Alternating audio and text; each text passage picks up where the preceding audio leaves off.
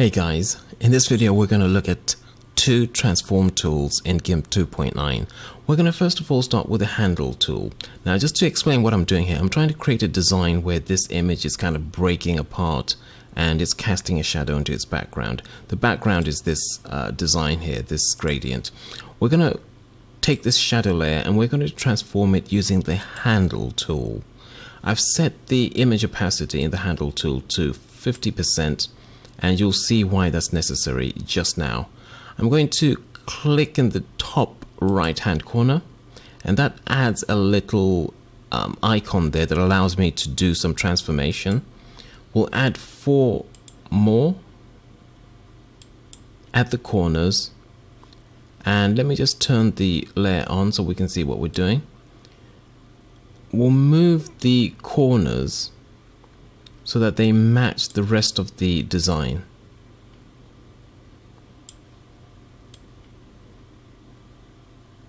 So it's a good old distortion transformation. And with everything matched up like that, it doesn't need to be perfect for this particular layer because this is going to be blurred anyway. We'll hit transform. And we can now continue with the Unified Transform tool. This is the Unified Transform tool. It's Shift L, that's the shortcut for it. And I've also chosen image opacity of around 50%. Now with this one, I'm going to have to call up the grid. So I've gone to Image, Configure Grid, and I've given it a spacing of 200 and a dashed appearance. And we're going to go to Show View, Show Grid, and what I want to do now is to transform all the layers so that they have a kind of a rotation on them. So we'll start off with the shadow, and I just want to transform this bit here, the one that's highlighted yellow, and I want to move it so that it lines up with the grid just there. We'll hit transform. We'll do the same for the photo. And this should give us similar transformation in all these cases.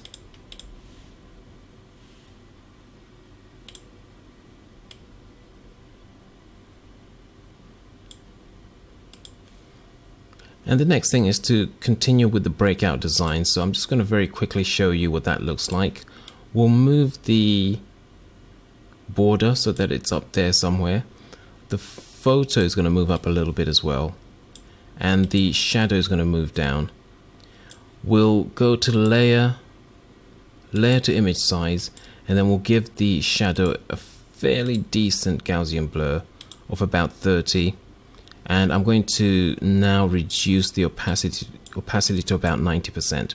So that gives us this nice looking kind of breakout effect where it looks as though the border, the photo, and its shadow are all kind of like spreading out in 3D space.